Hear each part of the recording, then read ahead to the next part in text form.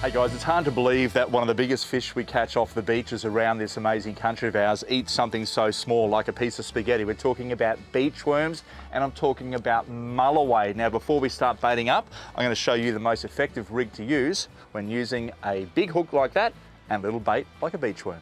Come on in. So what we're going to do here is we grab the top of the worm and just start down from his head. The head is like leather. They're really, really tough. So I just come down from the head of the worm. And these worms have got sand on them from the beach, which is perfect. And now we just thread it around the shank of the hook. Try and keep the hook inside it.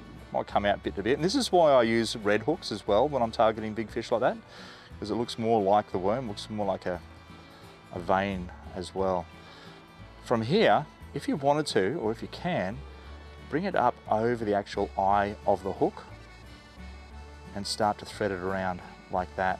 It's a fantastic bait to use for mulloway. Have a look at that. You put that out into a beach gutter at night time, it's going to be absolutely delicious for any mulloway that's in there looking for these beach worms to feed on. Big hook, big bait, fantastic.